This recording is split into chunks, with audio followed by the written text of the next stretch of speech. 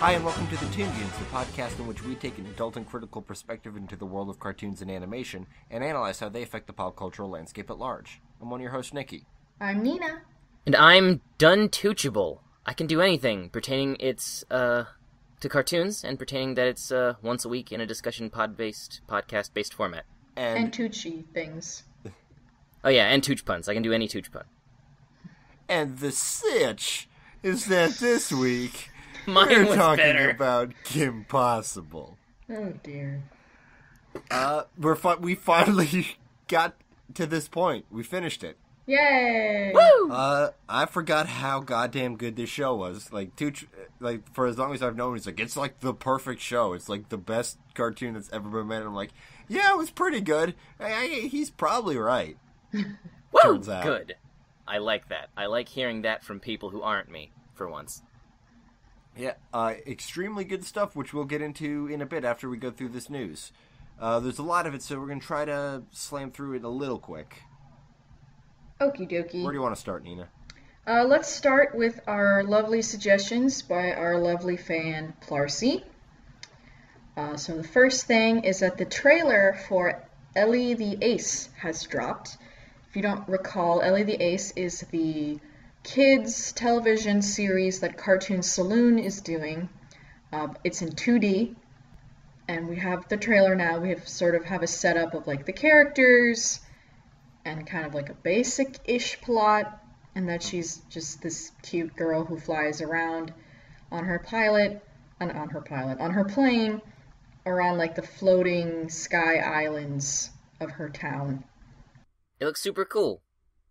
It's so cute. Yes, it's very cute. Sky Islands really work for me. I'm interested in this. I love Sky Islands. They're probably the most unbelievable landforms that I will just 100% believe no matter what world you put them in. I'm down for floating islands. Yeah. Sky Islands are great. This looks adorable. It comes from a great studio, and it says they're looking to multiple platforms: TV, tablet, internet, mobile. We'll see where it comes out. I definitely have to keep an eye on this. Oh, and it's created by a woman, which is always great in any industry. Yeah, Louise Bagnall, who's worked on Late Night Work Club, Gumball, and Randy Cunningham, Ninth Grade Ninja. Yeah, good pedigree. Ooh. Yeah, so this is gonna be super cute, and everybody has cute little Irish accents, and it's cute. Yeah, and the mechanic girl looks like a Splatoon. Yeah, she's cool. I know they're called Inklings, but I don't know. I forgot for 1 second. But anyway, we were trying to do this fast. Yep. Yeah. Alright, so the next story that Plarcy gave us is a really tiny little blip about Brad Bird and Incredibles 2. Whereas we know that Incredibles 2 is happening. Like Pixar made that announcement a while ago. But I guess this article is just sort of like saying that Brad Bird does want to be tied to it? Yeah. Apparently, like, hold on, he was asked whether, if he was certain Incredibles 2 would be his next project, and he answered, yeah, it feels like it to me, yeah. So... Because he just finished, well, he didn't finish, but Tomorrowland is coming out soon, and that was his movie. And he said he'd been, like, thinking about doing more live-action-y things like that, but, yeah. Because, Incredibles 2 was announced along with the fourth Toy Story, Finding Nemo sequel, and then the other Cars entry that we have coming. So, yeah. Just a little bitty-ditty update.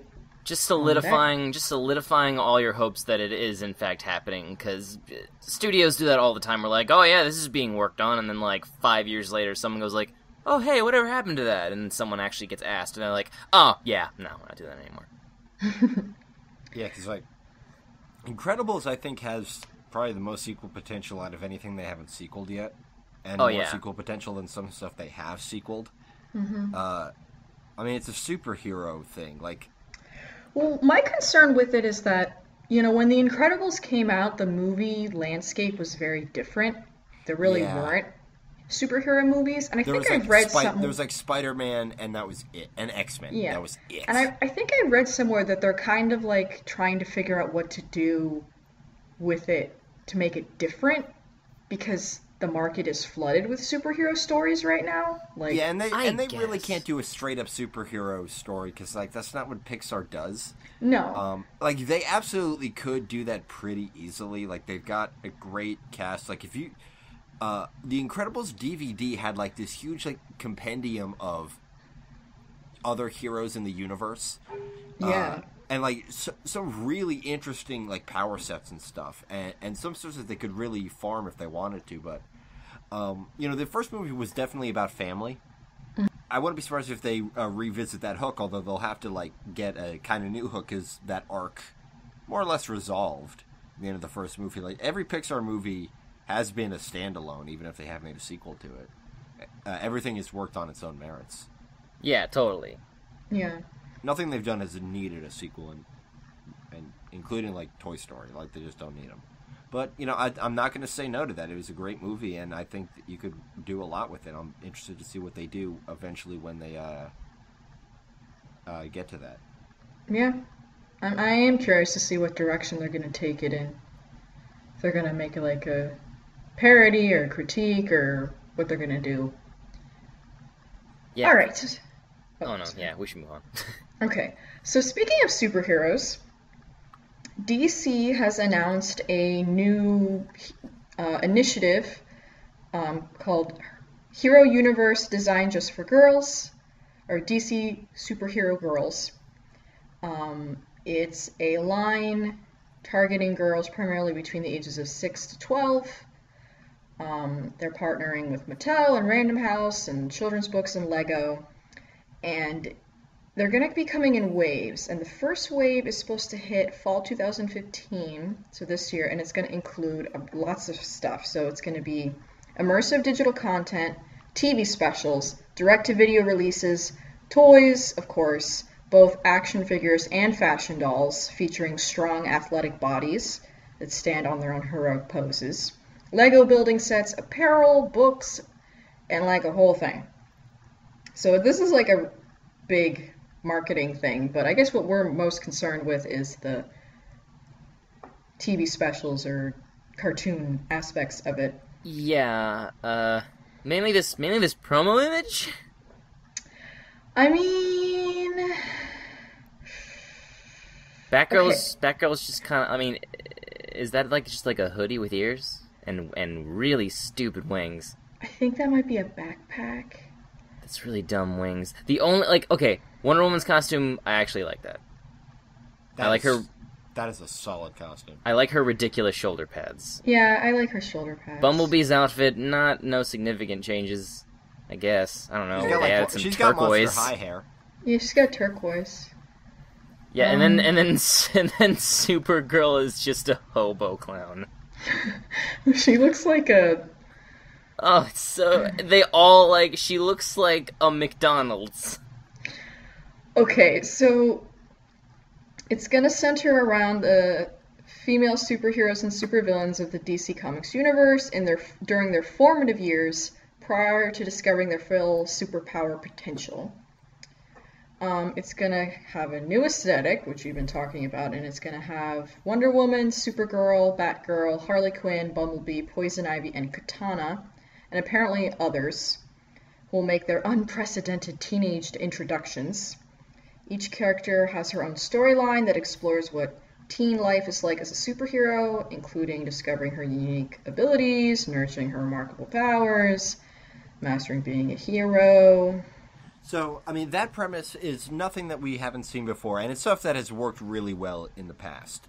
Mm-hmm. The thing about this is that it's explicitly gendered. It's explicitly for girls, and I think if handled correctly, which that's a big if, mm-hmm. could be really good, because, Nina, you're a lady type. Yeah. Superhero cartoons were formative for you.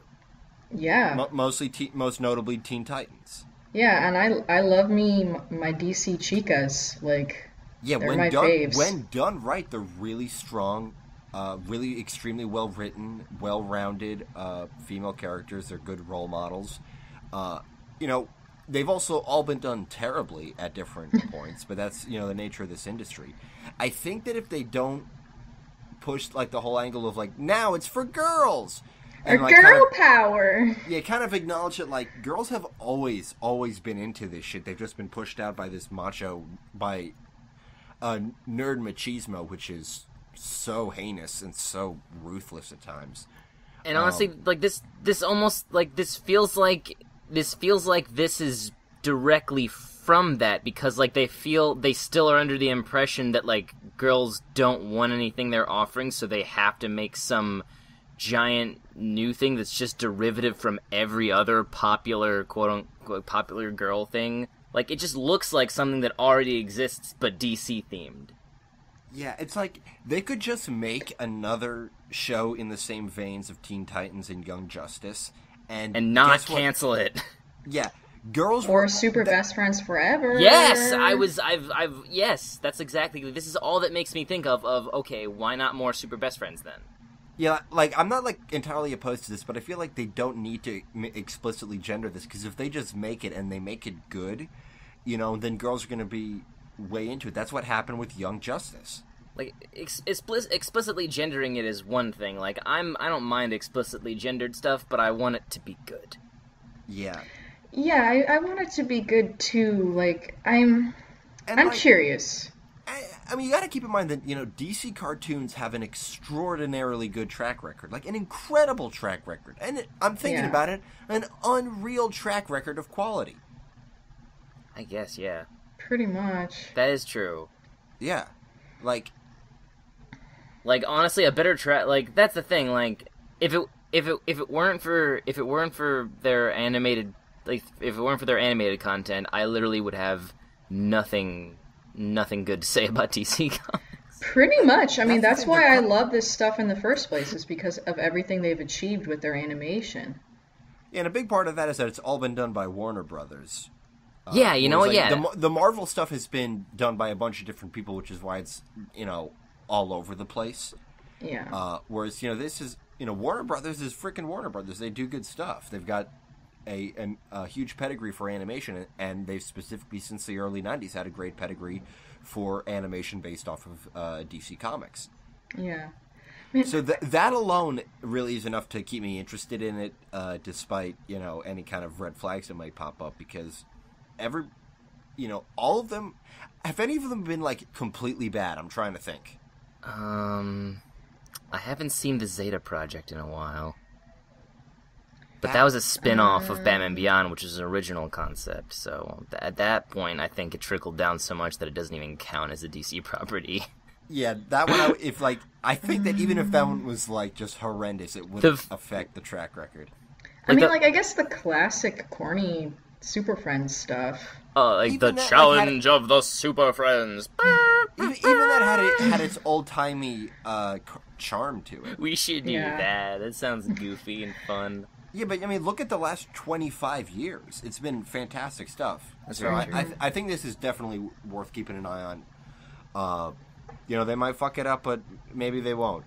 Yeah, I guess we can end Put that on the box. And I guess, like, we can end with Diane Nelson, president of DC Entertainment, who says, DC's Superhero Girls represents the embodiment of our long-term strategy to harness the power of our diverse female characters. I am so pleased that we are able to offer relatable and strong role models in a unique way just for girls. Okay, also, another fact, I need to check myself before I wreck myself from now on, because, once again, I'm judging animated content based on still promo images, and that's just always ends badly. So, yeah. I'm back in the optimistic category, just because fuck that kind of behavior and thought process. And I think, like, even if it's kind of corny, like, I feel like, I mean, if it's like Ever After High quality, that's still gonna be super cute, and I'm gonna like it. So, I guess, yeah. I don't know. Plus, next? Maybe dolls. Yeah, no, there is dolls. They're action figures and dolls. Well, then great. Less money for you to have. Yay! My money. Okay. Bye, money. Next up, we've got, finally, the opening dates and locations for when Marnie was there. We've been talking about this freaking movie since the beginning of Toon Goons. And now we can finally watch it. If you live in a certain amount in particular cities. But I'm going to read all of them, because some of you might live there. I actually practiced rattling these off. Want me to do it? Okay, if you practiced. All right. It's coming to New York, Los Angeles, Chicago, Toronto, Vancouver, Pasadena, Encino, Claremont, North Hollywood, Irvine, San Francisco, Berkeley, Philadelphia, Boston, Minneapolis, Denver, Portland, Austin, Dallas, Plano, Phoenix, Santa Cruz, Montreal, Quebec City, Sherbrooke. Scroll down. Washington, D.C., Salt Lake City, Providence, Columbus, Pittsburgh, Knoxville, Charlotte, Asheville, Raleigh, Tucson, Santa Fe, Duluth, Amherst, Vancouver, St. Louis, Indianapolis, and Atlanta. A pretty decent spread. I mean, I get, like, as always, sorry, Middle America, but I'm not sorry for Middle America. I'm sorry for I'm sorry for the teenagers that have to live there. Yeah. You won't live there forever, maybe. I don't know. Somebody must. It's also get into music. It's also important to note that it's coming out in increments. So May 22nd, it's going to be New York, Los Angeles. Then May 29th, we got Chicago through Irvine. June 5th, San Francisco through Sherbrooke. June 12th, Washington, D.C. through Vancouver. June 19th, St. Louis and Indianapolis. June 26th, Atlanta. So, check your local theaters if you live in any of these cities or nearby any of these cities. Yeah, like, I'll be driving to D.C. for that. Definitely. If I'm so inclined, I might... Oh, actually, depending on... I probably won't be able to. What's the closest place to you? Philly. DC? Philly? Yeah. Okay. Philly's like a 45-minute drive. Yeah, that's worth it. I'll take Devin. Maybe. Yeah, so we get to finally see this movie, and we'll talk about it once we all have. Yeah, I'm so excited. I've been wanting to see this movie. And then hopefully it'll come out on DVD by the end of the year. And then we can watch it for real, because we'll all have had other obligations. I mean, it's kind of crazy because this movie came out in Japan in 2013. Good lord, has it been that long? The Dark Ages.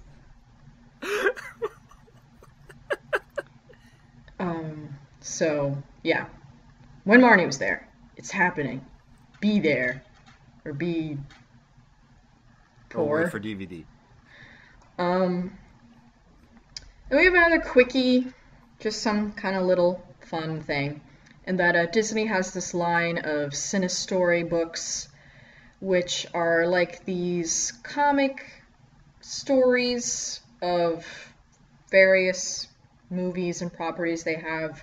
But the particular one of interest to me is they're having a Gravity Falls one, which is going to cover like the first few episodes of season 1 as this comic book.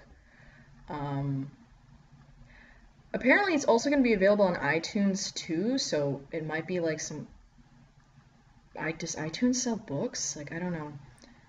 I think so. I think because, with iPad and everything, I think they're like got their own Kindle typed app. Yeah. They might as well put it all in one store. Yeah. So I mean, it's just like a cute... I'm thinking this is more sort of like where they take screenshots from the actual movie or whatever it is and put it into a comic. It's screenshots. So, yeah, but, if you're like a big Gravity Falls fan or whatever, it's there. So, just letting you know. Also, they have one for Big Hero 6, Frozen, and Inside Out, which incidentally is going to be coming out before the movie. So if you want to see if the movie's worth watching, just go into your local Barnes & Noble and just sit down. You don't have one of those anymore. Okay. They're all Chipotles now. Drive to the mall. Okay. Or, I mean, maybe you get them out of the Scholastic Book Fair. That was always, like, the books I wanted were the novelizations of shit I already liked that weren't books before. Here's a real goddamn thing I own, is a novelization of Donkey Kong Country 2. Why do you have that? It was my favorite game, and I guess still is, probably. Is it your favorite book?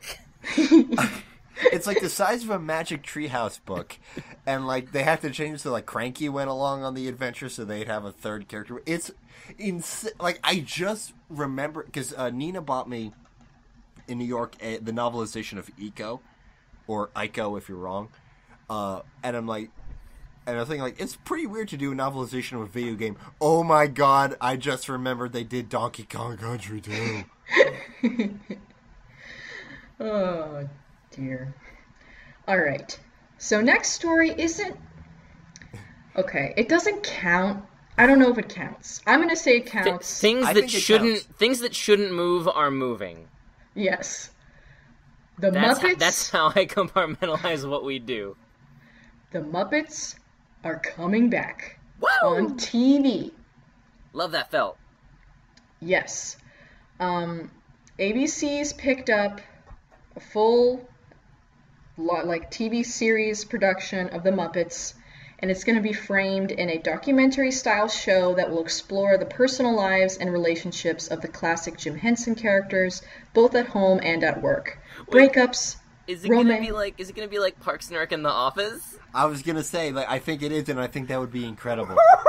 Yeah, I think that's what it sounds like. It's gonna breakups, romance, and more adult topics tackled appropriately for all ages will feature in this production. Now, one red flag, though, is it's co-written Yes. and exec produced by The Big Bang Theory's Bill Prady and Bob Kushel, so hopefully they won't ruin it. I mean, with big properties like this, anytime, like, a singular name is attached to a huge project and they're like, oh man, they're gonna ruin it, and I'm like, there's gonna be so many higher up people dictating to them every time they're allowed to fart. Then these people are meaningless to the grand scheme of the show, probably. I mean, Muppets is a Disney property. They have it. They own it. Yep. You can check them out at Disney World. I mean, I just think it's and so this cool. is ABC, which is Disney. Yeah. I just think it's so cool you're going to be, like, able to tune in to watch the Muppets every week, and, like, adults will be tuning in to watch the Muppets, like, in the good old days. The good old days, and, like, it's so crazy that, like, the biggest get you could get as an actor in Hollywood was a guest spot on The Muppets. That's amazing. That was bananas. That was a real thing. And we missed it. We're two babies for that. Yeah.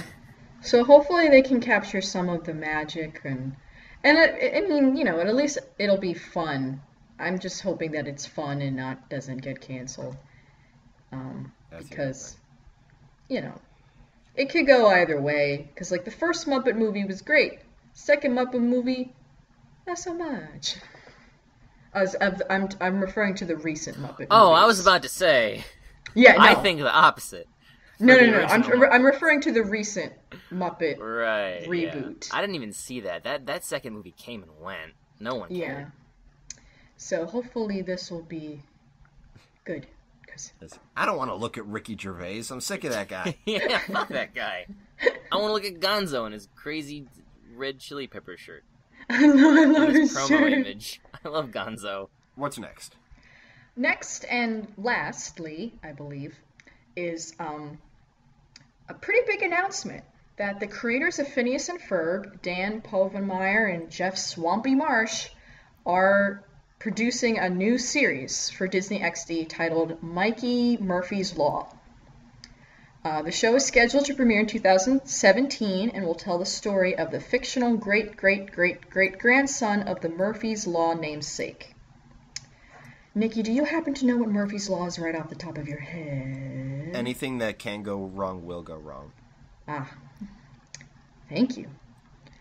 And joining them and working on that are veterans producer for Phineas and Ferb and director Robert H. Hughes, Scott Peterson, story editor, staff writers Joshua Pruitt, Danny Viteri, Martin Olson. Basically, the gang is coming back to make this new show. Martin Olson wrote on Phineas and Ferb, or is he just like a staff writer for this? I mean, I really just know him as Hunt and Abadir. Maybe? I don't know. Well, he's going to be on this thing. Yeah. Also, since, Phineas and Ferb is finishing, the last episode will be airing on June 12th, entitled Last Day of Summer, and it will be preceded by a 73-hour marathon of the entire run of the series, which will include 126 episodes and 5-hour-long specials and the one Disney Channel original movie. Fuck, that show has been around for a long time. Mm-hmm.